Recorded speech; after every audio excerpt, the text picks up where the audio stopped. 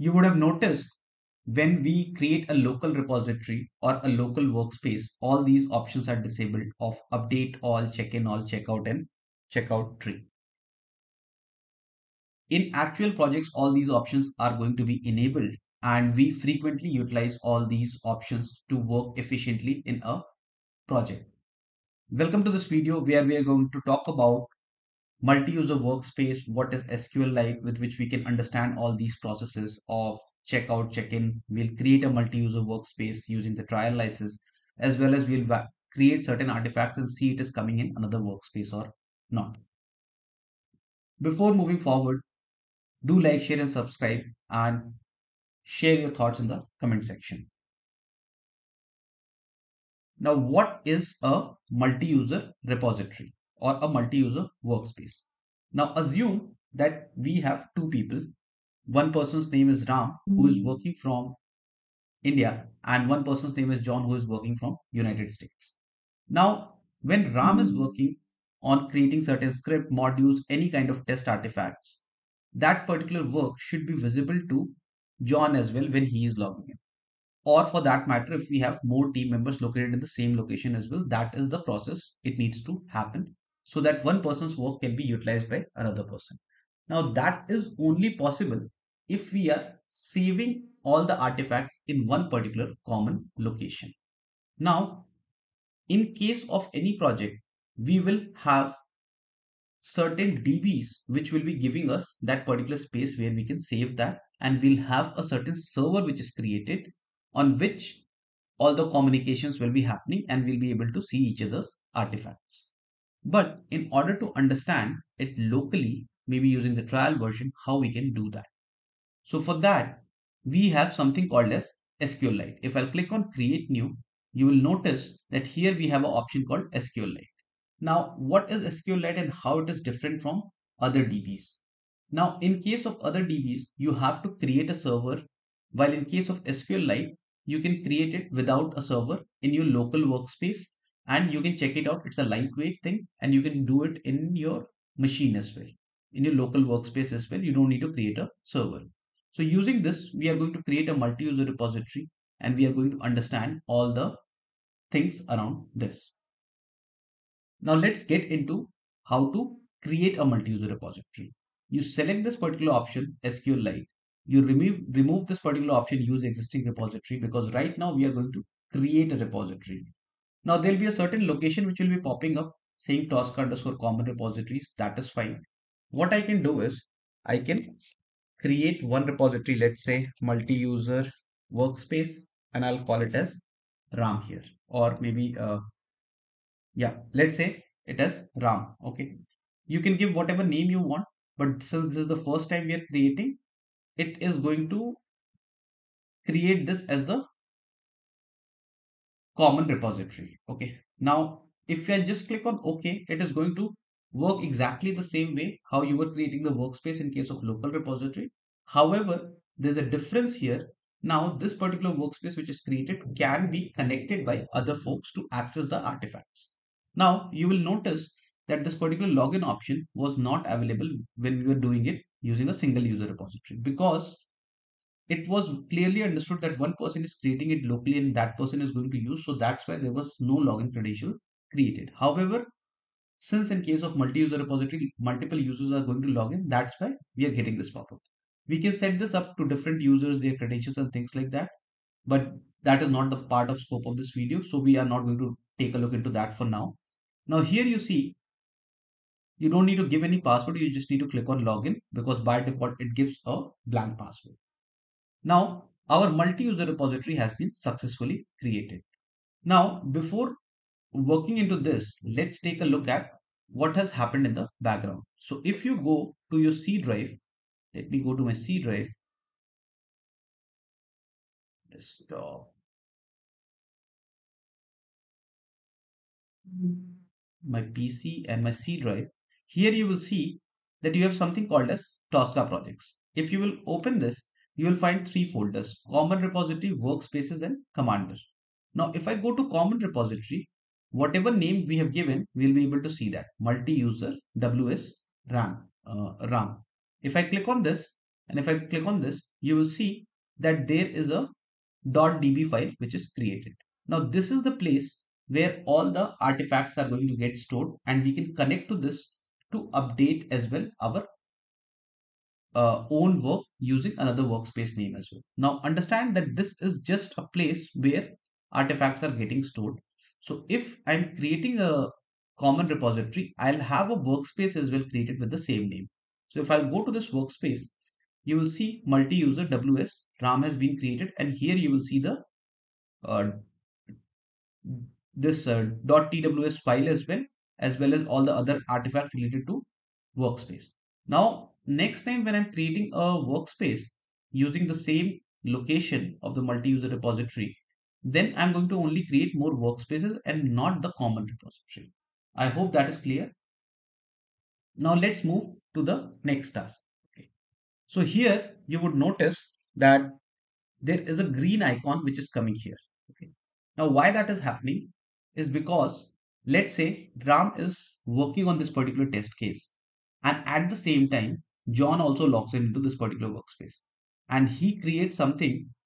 Ram is working on something and John is trying to update or delete that thing. So he'll get confused as well as he'll not be able to work on his own stuff. So that's why we have a process of checkout and check-in. Now, in case of checkout, you will see two particular options, checkout and checkout tree. I'll explain the difference now. Now, if I go to my test cases, and let's say if I create three test cases, so I'll say TC001,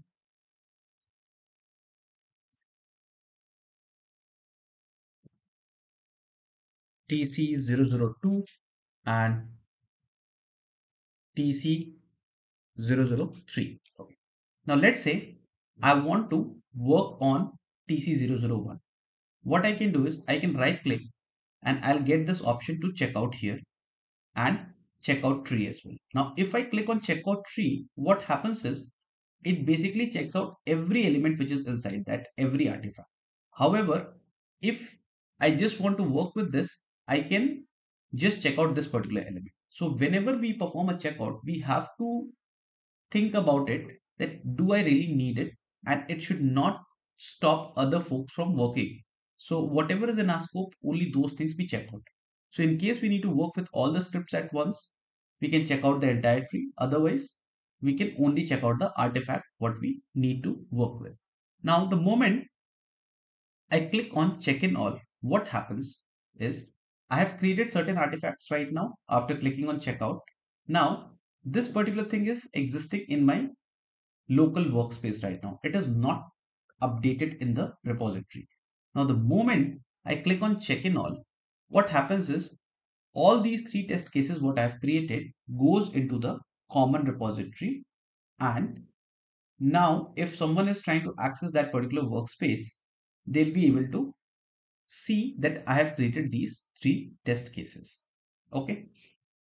So that is the process and the difference between checkout, check-in all and checkout tree. Now, what is update all?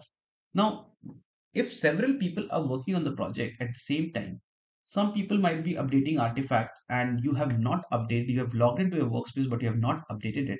So you're not accessing the updated version of that particular workspace. But the moment I click on this, any changes, what has been done by any user in this particular workspace will be visible to. So that is the need to use update all.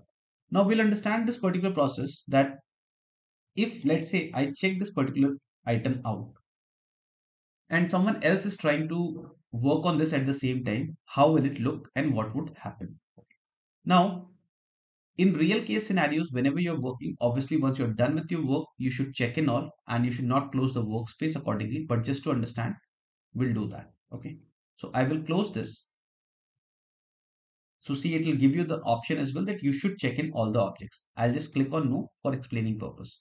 So now let's say Ram has done all his work and now John joins the team, or maybe he's getting started working with this.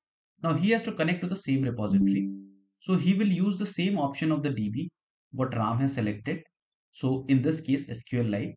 Now it is pointing to the common repository location. We should be good. Otherwise, if you have multiple common repositories created, you can go to the C drive and you can go to Tosca projects and see inside this, if you have multiple repositories, select the one which you want to work with. So I'll just select this particular option and click on OK. Now, workspace name is individual, so you can create whatever you want. So I can write multi-user John here. Okay. And I'll just click on OK. Now here you will notice you have to select use existing repository. Otherwise, it will create a new common repository. So if I'll click on OK, now what has happened is Ram is creating workspace on his own machine and connecting to the same place.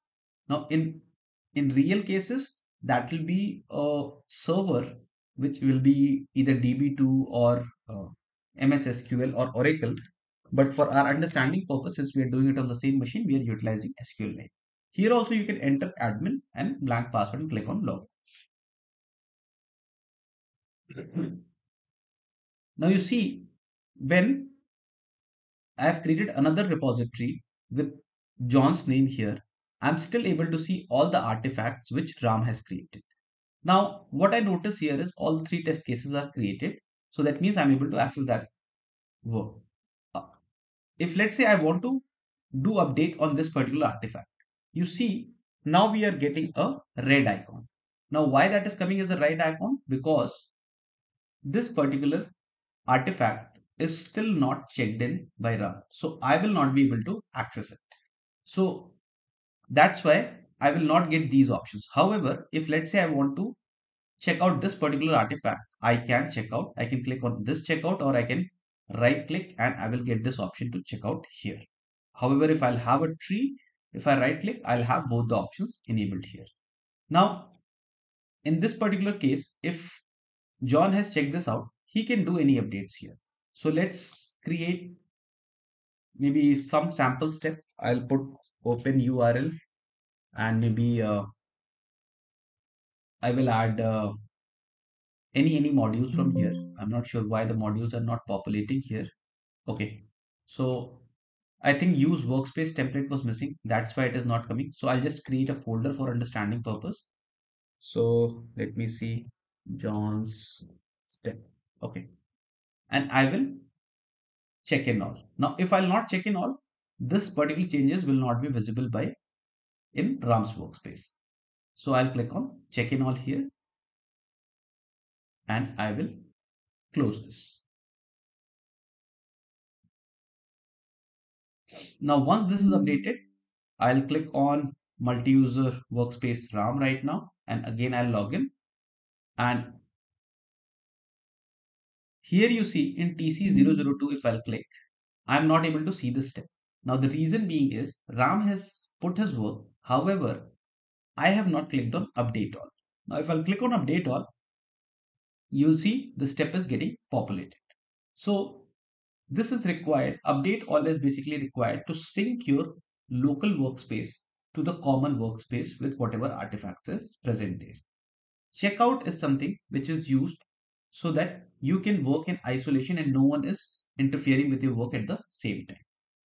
If you're clicking on checkout and you're not checking in, the work is restricted and no one else will be able to access that. However, if you have done like that and you have left the project, or you have created another workspace or things like that, that particular item is going to get logged. In those cases, we have to reach out to our Tosca admin and they can revoke the checkout. So that's how we'll get that resolved in case that particular issue is happening. But as a common practice, you check out, and once your work is done, you check in, and you do that on a daily basis or more frequent basis so that other people are able to access your work as well as you're able to access all the updates. Now, there could be cases that when you are working on multiple test cases or multiple artifacts, you would have checked out a lot of elements. So check in all will basically check out from wherever, from modules, from test cases, from whichever section you have checked it out, it is going to check in everything. The moment it is checked in, anyone can click on update all and access your artifact. So that pretty much covers the entire aspect of creating and working with common repositories. And this is how in actual project you are going to work. Thank you very much. If you like this video, do like.